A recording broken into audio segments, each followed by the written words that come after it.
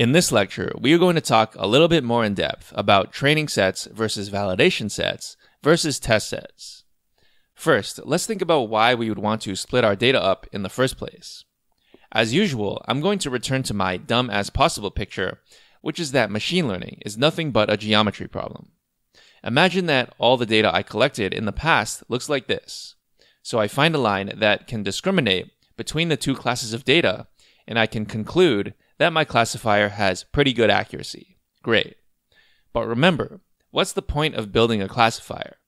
It's to use it on unseen data that I want to classify in the future.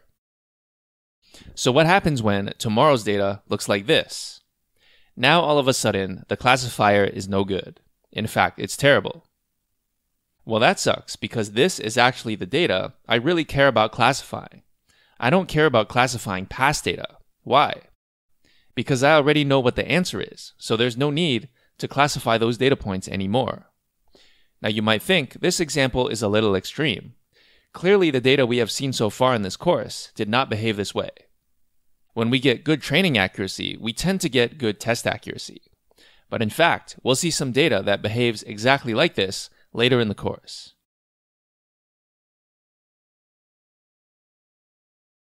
Here's another image that should help you understand why we need train and test sets. The problem is overfitting. If you have a complex enough model, you will get very good accuracy on almost any dataset. But you can see here that although we fit very well to the training data, we have a poor fit on the test data, which in this case is the true function that we are trying to model. This is called overfitting, and it's the opposite of what we want, which is good generalization. There's a trade-off that must happen here. Should you make your model more complex so that your training accuracy is improved?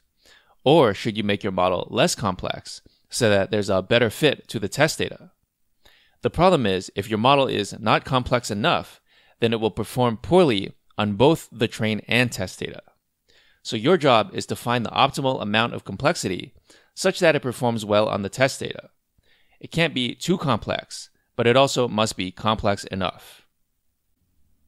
You may also know this as the bias-variance trade-off, although this concept is outside the scope of this course.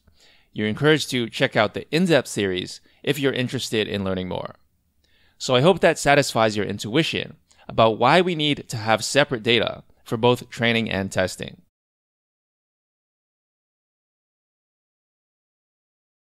Now, you may have heard that sometimes people split their data into 3 separate data sets: the train set, the validation set, and the test set. What's the difference? Why is it that sometimes we just have train and test, and sometimes we have train, validation, and test? It's really just semantics. When you have a train and test set only, your test set is more like a validation set. In fact, the words test and validation are pretty much synonymous. They mean the same thing linguistically. What you are doing when you split your data into train and test is you are actually using your test set to validate that your model works on unseen data. So in fact, sometimes when people split their data into 2 parts, they'll call them train and validation sets rather than train and test sets. In this context, the meaning of both is exactly the same. I hope you're not confused.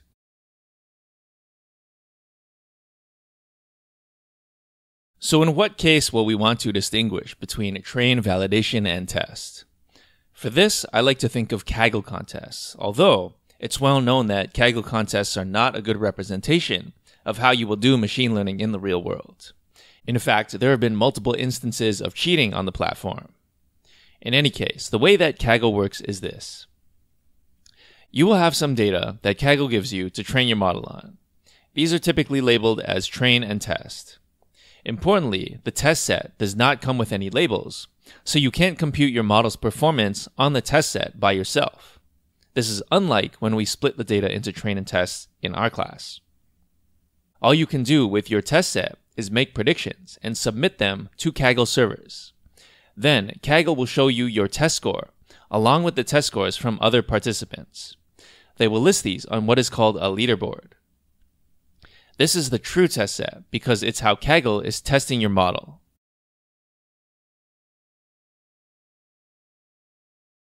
But if that's how Kaggle tests your model, then how will you test your model? This is where the validation set comes into play. Remember, Kaggle, generally speaking, although this is not always the case, will give you just a train and test set. You want to perform well on the test set because if you win, then you'll make some money. So you have to make sure that your model performs well on unseen data, namely this test set for which Kaggle withholds the labels. In order to do that, you have to pretend to evaluate your model on unseen data by splitting the train set that Kaggle gives you into train and validation sets.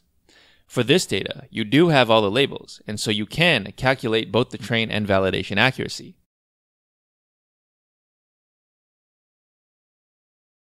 Sometimes, although this isn't usually done in deep learning, you will split your data randomly into train and validation sets multiple times. We call this cross-validation. Here's the basic idea. Let's suppose you split your training data into 5 parts. Then you'll do a loop which runs 5 times. On each iteration of the loop, you'll consider 4 of the parts to be your train set and the remaining part to be your validation set. On each iteration, you will train a new model on the current train set and evaluate the model on the current validation set.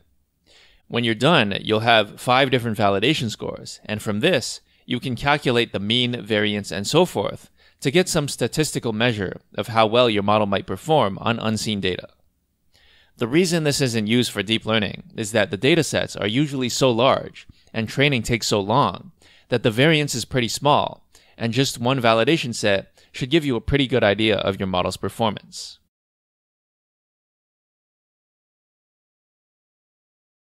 There is a small caveat to the leaderboard. In fact, there are 2 leaderboards, the public leaderboard and the private leaderboard. The public leaderboard is where your score on the test set is shown. The private leaderboard uses yet another dataset, and this is the one on which the winner of the contest is selected. This is of course to prevent overfitting to the public leaderboard test set. The public leaderboard allows you to submit a solution multiple times, so you have some chance of overfitting to it. On the other hand, you only know your private leaderboard placement once, at the end of the contest. So in fact, to confuse you even more, now there is not just the train set, the validation set, and the test set, but there is yet another test set.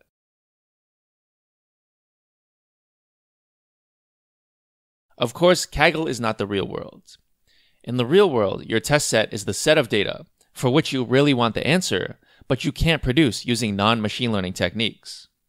If you could just write a basic computer program or implement a simple set of rules, then you don't need machine learning.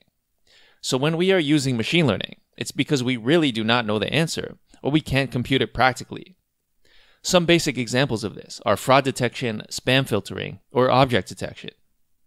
We really want these to work on data that we haven't seen before, but it's clear that we can't do that work manually.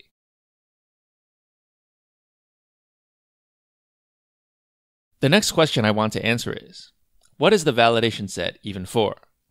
You might be thinking, sure, I can evaluate the model to get some idea of how it will perform on unseen data, but then what? What do I do with that result? How is it actionable? Recall that in machine learning, we have a lot of choices. We call these choices hyperparameters. For example, in gradient descent, we have to choose the learning rate. We can't learn the learning rate. As you learn more about different variants of gradient descent, you will have to choose between those variants, and then among those variants, there are yet more choices of hyperparameters. If you have a lot of input features, you might want to choose just a subset of the features so that the model can learn from the important features rather than just the noise. You also have to choose between different model architectures. After you learn about basic linear models, you'll learn about ANNs, CNNs, RNNs, and so forth. You'll have to choose the number of layers in a network and the number of units in a layer. You'll also have to choose activation functions. There are so many choices, you will feel overwhelmed. Unfortunately, it's not possible to choose these hyperparameters automatically. You can't just do gradient descent on model architectures. At this stage, your approach amounts to just trial and error. And so, how do you evaluate each of these different choices? The answer is by using the validation set. Typically, you will pick the model that gives you the highest validation score, and that will be the model that you use on your test data, whether that's a Kaggle contest or pushing your model to production.